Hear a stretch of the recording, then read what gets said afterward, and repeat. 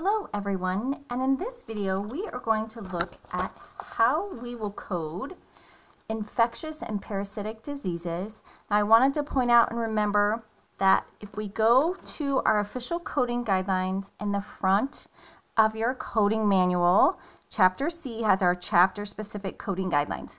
So the first chapter in the ICD-10 CM coding manual is certain infectious and parasitic diseases. So chapter 1, we can see we start with guideline A1, then 2, all the way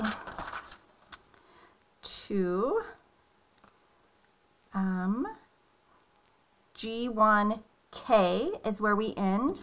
One thing that I want to point out is chapter 1, G, the coronavirus infections. There's coding guidelines 1A all the way through K. So I encourage you guys all to read those.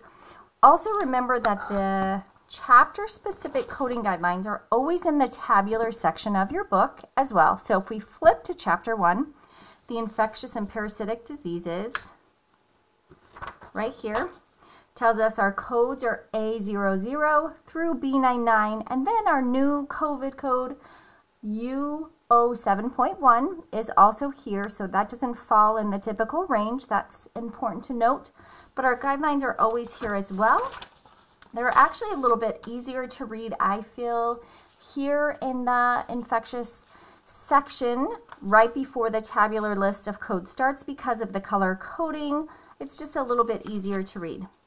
So as you can see, all our guidelines are here, and then our specific COVID coding guidelines start right here again, same section, G1A through K.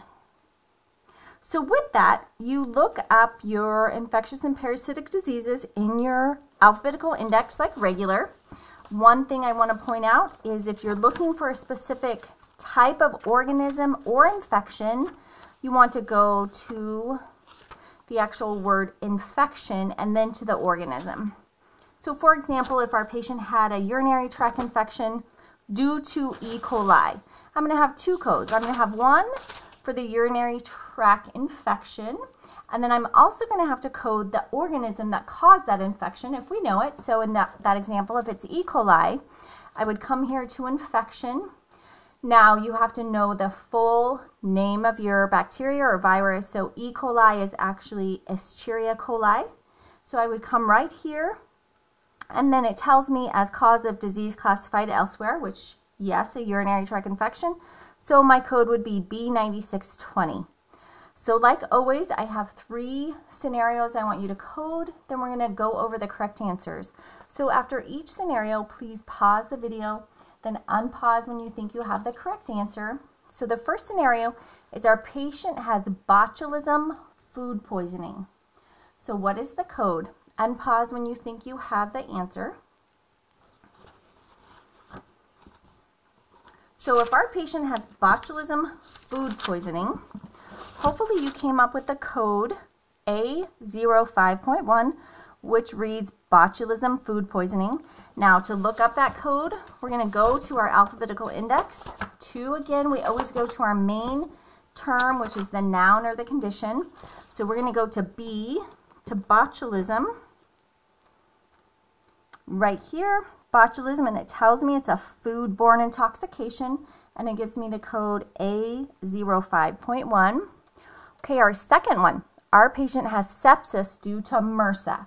If you don't know what Mrsa is, make sure and look it up, but I'll just tell you Mrsa stands for methicillin-resistant Staphylococcus aureus, and it's abbreviated MRSA. So what is the code for sepsis due to Mrsa? Again, pause the video, unpause when you think you have the correct answer.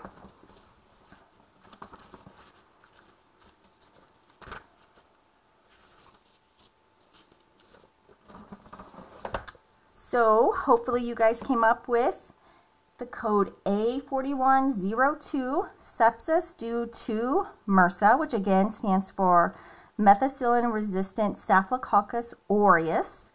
And how we found that up, if you didn't get that code, we're going to go to S in our alphabetical index to sepsis. And once we get to sepsis, we are going to pick due to Staphylococcus and then methicillin resistant under aureus.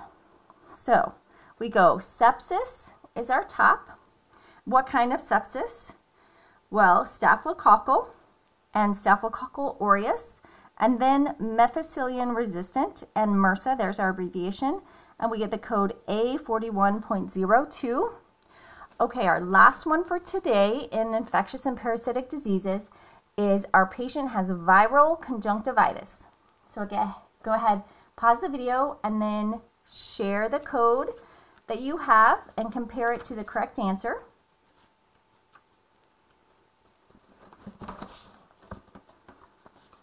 So the correct answer for viral conjunctivitis is B30.9. We can see our tabular says viral conjunctivitis unspecified. Again, how did we look that up? In our alphabetical index, we go to the name of our condition, disease, or condition, which is conjunctivitis, and it was viral. So once we get to the topic heading conjunctivitis, we want to find viral. And viral, we don't know what kind of virus, we just know viral, so we're going to pick viral B30.9.